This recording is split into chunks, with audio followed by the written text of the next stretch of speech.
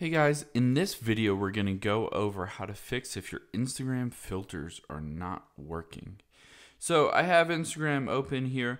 First thing to do is, it's kind of weird that Instagram does this, but if you tap on the little plus at the very bottom center, it brings up ability to, take a photo and everything, but ultimately you won't see any filters here. Doesn't make much sense on why Google has two different ways to take photos or videos.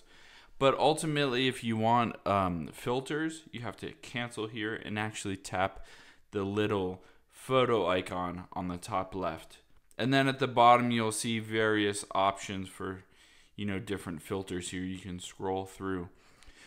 If you still don't see those, one other thing to keep in mind is that these filters depend on where you're at in your current location, what country you're in and whatnot. So these take a little bit of Wi-Fi or internet access to be able to update what these filters are and what filters you have for options here.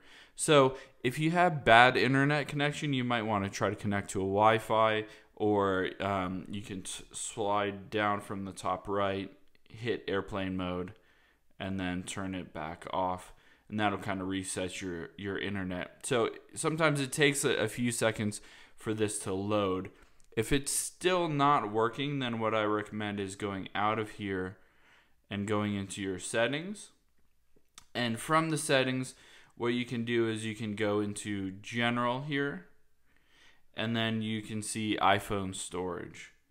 And you tap on iPhone storage. This sometimes takes a little bit to pop up, but what we'll do is we'll find Instagram here, and you can see, there it is. So Instagram.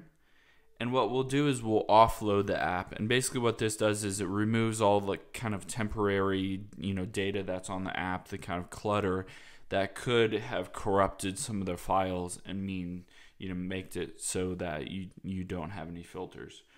So you can offload the app. This really doesn't do anything harmful. You just, tap offload the app, and you can see that everything was, the documents and data and everything was, reduced down. And then you can just go reinstall the app. And then I'll just close out of that, and you can see here that, it's saying loading the Instagram app. And then I can just go back into it, and then that should reload everything, kind of start off fresh.